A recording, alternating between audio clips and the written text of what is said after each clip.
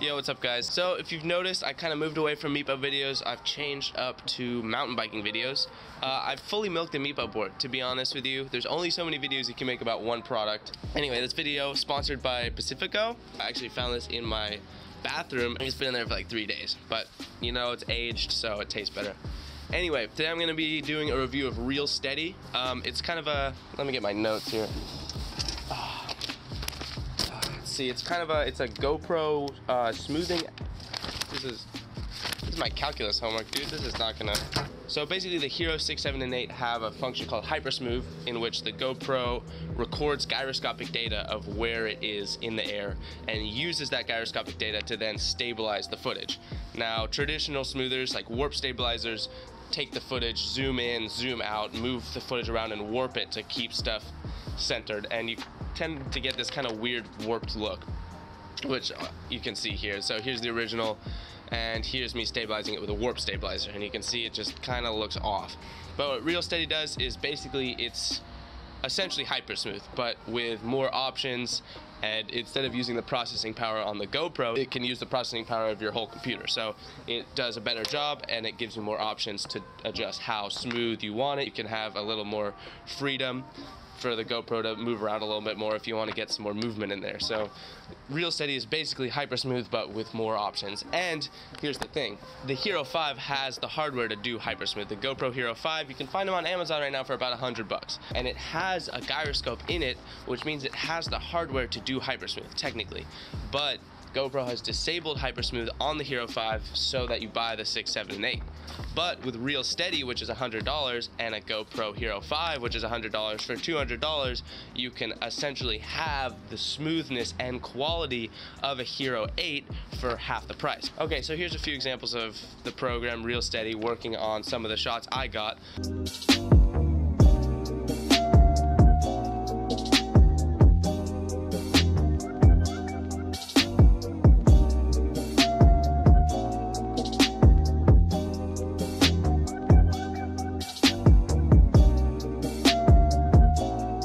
So you can see right here, when I first got the program, I made the mistake of letting the GoPro do its own shutter speed.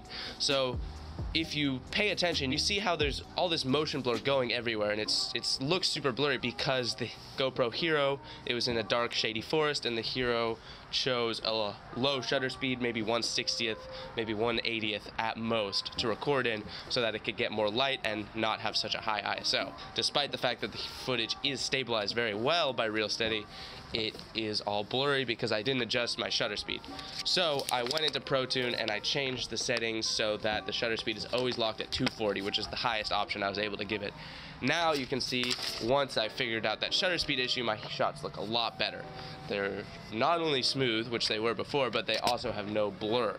So the advantage of a gimbal is that it physically holds the camera in place instead of virtually holding it in place with gyroscopic data. So with a gimbal, you would be able to have a low shutter speed and a low ISO and still get good light on your shots. Now, the program does what it advertises extremely well. The footage, once it's been processed, looks super smooth. It looks better than HYPERSMOOTH. It makes it very stable, and with HYPERSMOOTH you can't do 4K, and you can't do high frame rates. With Reelsteady, you're able to do 4K, you're able to do high frame rates. Reelsteady will do anything, because the Hero 5, 6, and 7, and 8, of course, are always recording that gyroscopic data, and that's all Reelsteady needs. The issue is the Heroes, when they do HYPERSMOOTH, they do it on board, and they don't have the processing power to do HYPERSMOOTH on a 4K video. So with Reelsteady, you can do it on your computer. So it gives you the processing power you need to do 4K and to do high frame rates with HYPERSMOOTH, Reelsteady, whatever you want to call it. Now, getting into the program, the pros are it does the job great, obviously. So, you know, that's the pro. The cons start coming up once you get into the program. Now, the first issue is you can only do one video at a time. You open the program, you load up a video, it processes the video, it does a gyro sync in which it takes a few seconds of video, takes a few seconds of gyro data, and uses that to sync up the whole video, figure out where the gyro and where the video line up, and then uses that to line them up.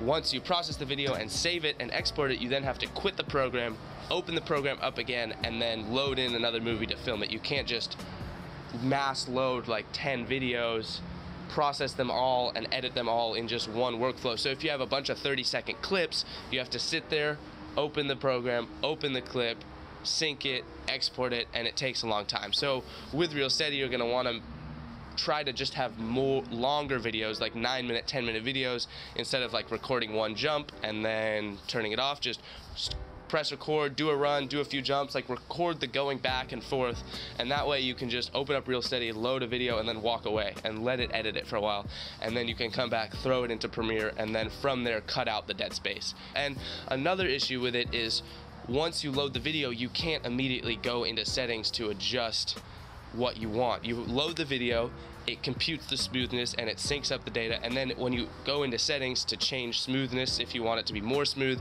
if you want it to be less smooth, and the big one for me is if you want to flip the gyro data. For me, I wear a chest mount, and for me the only way to get the camera angled forward is to put the GoPro upside down so I can angle it up. And once you quit the program, it doesn't save that setting. So every time you open the program, I open it up, I load a video, I have to wait for it to process, I then have to go in, click the settings, click gyro sync, wait for it to process again, export the video, quit the program, load a new video, wait for it to process, click settings, click gyroscopic data, flip, wait for it to process again, wait for it to export, quit the program. Just the workflow is not good. Now, the program works very well, and I still would gladly pay $100 for it again because it's the cheapest way for me to get HYPERSMOOTH on a GoPro. Like, here's a listing for a GoPro on eBay, $100. This is the one I bought. It works great, everything's perfectly functional, and it has the hardware capable of HYPERSMOOTH, and it's just been disabled by GoPro. So I went in, bought this $100 GoPro, bought the $100 program, and for $200 I now have a very functional setup without having to buy a gimbal. And if I did buy a gimbal, the cheapest ones are $170, and they're just that, the cheapest gimbals. They're probably gonna break, I'm gonna have to get a new gimbal.